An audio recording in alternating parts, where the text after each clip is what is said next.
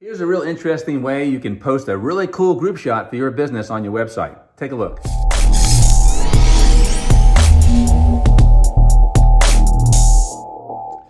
I'm at Dr. Belton and Shrimper's office, and we are going to do some group photography for their website.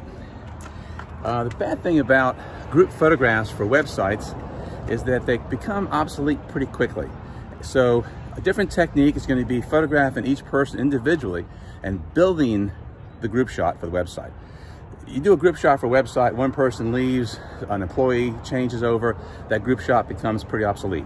So this morning I'm going to set up, I'm going to lug all my equipment up 2 flights of stairs, ought to be fun, and do some group shots for the website for Dr. Belton and Shrimper's office in Rocky Mount, and hopefully we'll give you a little background on how it all comes together.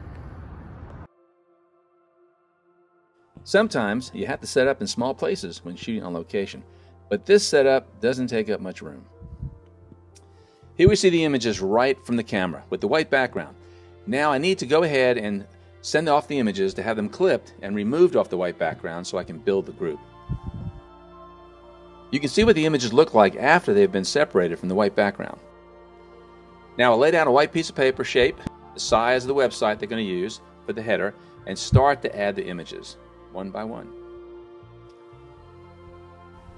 At the end I can add a building group in the background, painted background, leave it white and clean depending on the brand they're going to be using.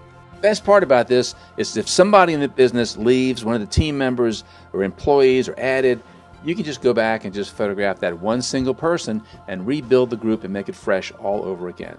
There you have it. What a great look for your website. Hey, some of the greatest things happen right behind the camera. Thanks for watching.